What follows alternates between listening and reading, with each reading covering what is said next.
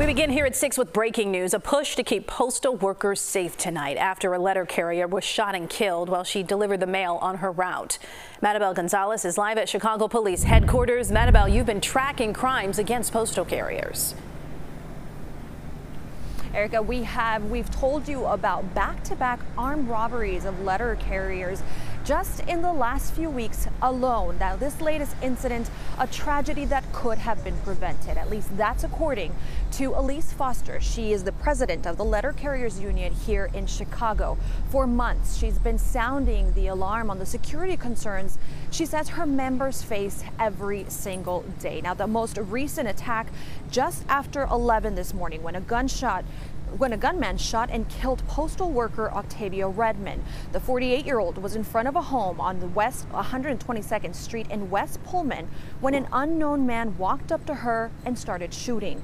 She died at Christ Hospital. The gunman got away. Now, just last week, we spoke to Foster about the armed robbery of a postal worker in the Bronzeville neighborhood in June. It's happening in broad daylight and caught on surveillance video. Those images shared just days ago. And shortly before that incident, a series of robberies of letter carriers trucks on the city's northwest side. Those happening within a span of only a couple hours. Now, at that time, Foster was urging the police, the community, and the federal government to step in and help. Today, she's echoing that call. At this point, my letter carriers are scared to deliver mail. And if they're scared to deliver mail, they cannot be forced to go out and deliver mail because they want to get home to their families. And I want them to return to their families. I want everybody to hear this. You know, I'm tired of talking. Something needs to be done.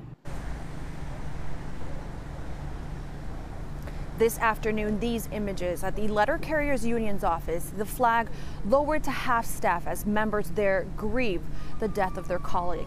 We're told counselors will also be available tomorrow at the station where Octavia Redmond worked.